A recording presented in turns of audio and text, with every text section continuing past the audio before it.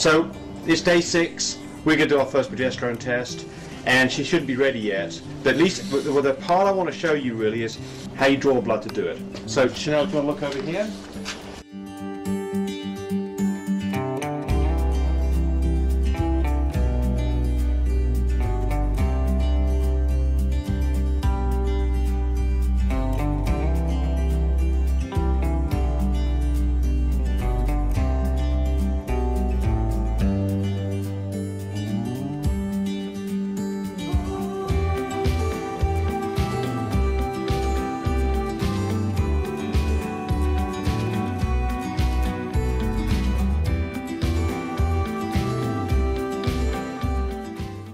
To draw blood, what do I need? I need a needle, and I've got a 20 by 1 inch needle. I get that from my vet. I need a syringe. That's brand new. Syringe is brand new.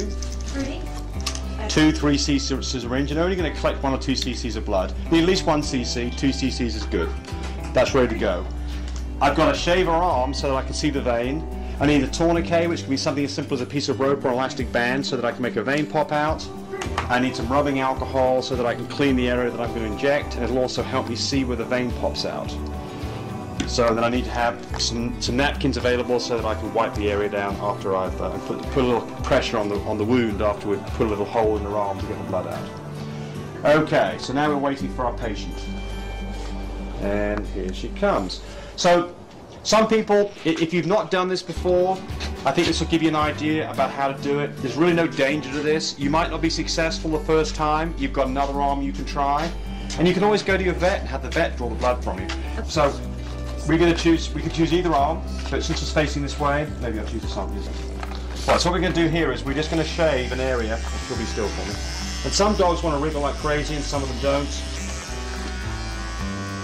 Somewhere in there's a vein. I can't see it yet. But what we'll do is we're going to put a top and strip it off.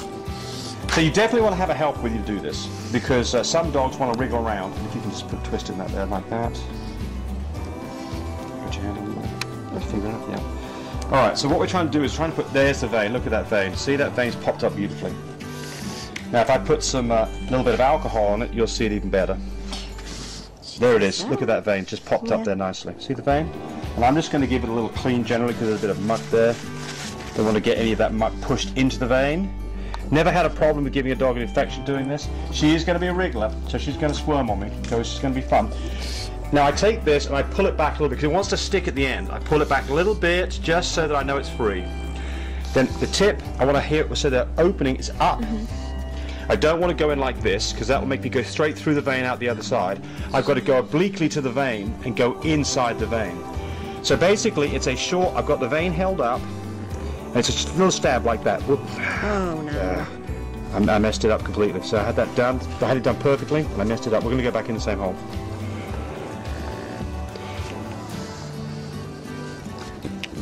Mama, be still, Ferdy. You good girl, good girl. Yes. So normally if you make a mess like that, you're not going to go back up in the same hole, because I knew where the hole was. I knew I got a good hole. I just decided to go with it. Let the compress off. Let the compress off. Put your hand over that. Put some pressure. There we go. 2 cc's of blood, ready to go. That easy. So when you start pulling the syringe back, if the blood's not flowing, move the syringe a little bit. You might be not quite in the vein. You might have gone through the vein. Just move it around a little bit till blood starts flowing.